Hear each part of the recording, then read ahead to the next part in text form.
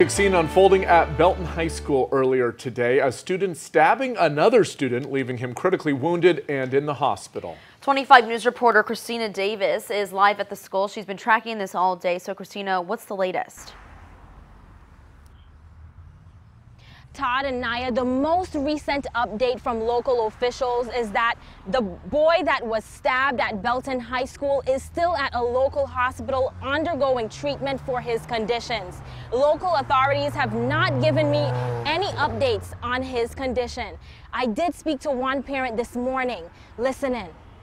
I spoke with one of those parents concerned about the safety of her child.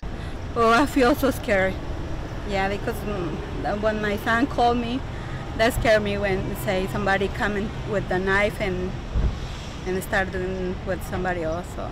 She is just one of many worried parents who spoke up after the incident while waiting for students to be released for pickup. Each of our campuses has a reunification plan so that when any variety of type of incidences happen on a campus, when it's safe to start working on reunifying students with their parents, they just follow the plan and jump right into action. So right now parents are heading to Tiger Field where they'll be able to pick up their student and reunite with them.